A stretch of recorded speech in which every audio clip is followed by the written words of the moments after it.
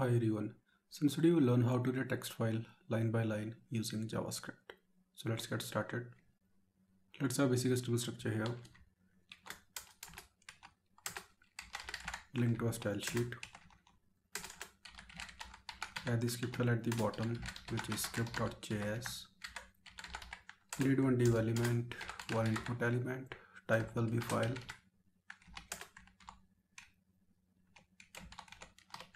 We need one text area to display the result.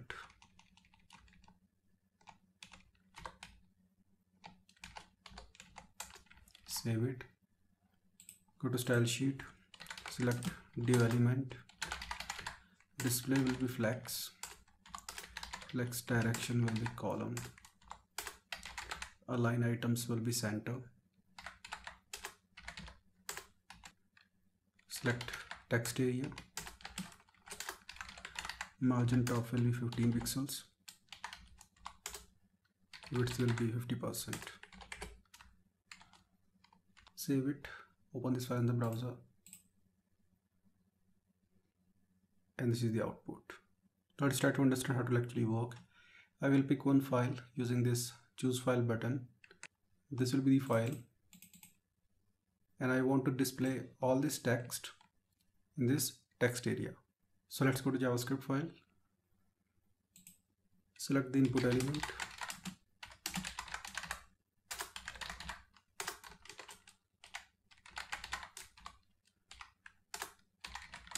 Select the text area.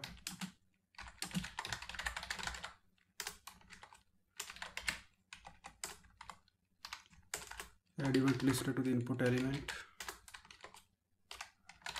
And event will be change. The handler function. Okay. Now first of all, we need to get all the files because you always have option to select multiple files using the input element. So here I'll make use of files property. Now if files.length is equal to 0, then I want to return because this means I haven't selected any file. Here I'll make use of file reader object. So it will be new file reader. Now the first event for this will be onload. And this is the function which I want to execute. The first thing which we will do is try to get the text of the file. So let's make it file here. It will be eTarget.result. Now we need to read it line by line. So I'll make use of split function here. And I'll pass a regex. So these are regex which I'm going to use.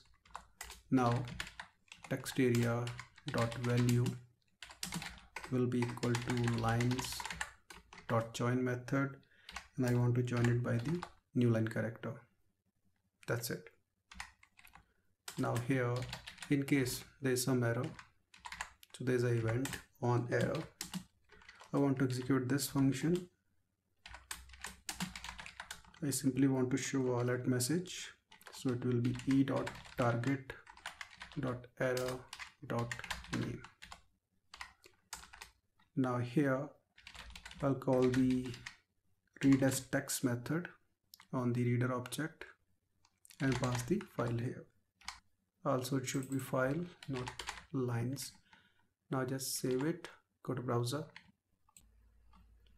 select the file. Okay, so it's not working. Let me see what's the issue. Okay, we are passing a file variable here, but there is no file variable. We need to get the file, and that file will be at the index position of 0. So let's create file variable files index of 0. Now just save it, go to browser, select the file, and this is the output. So that's it. I hope you got the point how it actually works. See you in the next video. Have a nice day.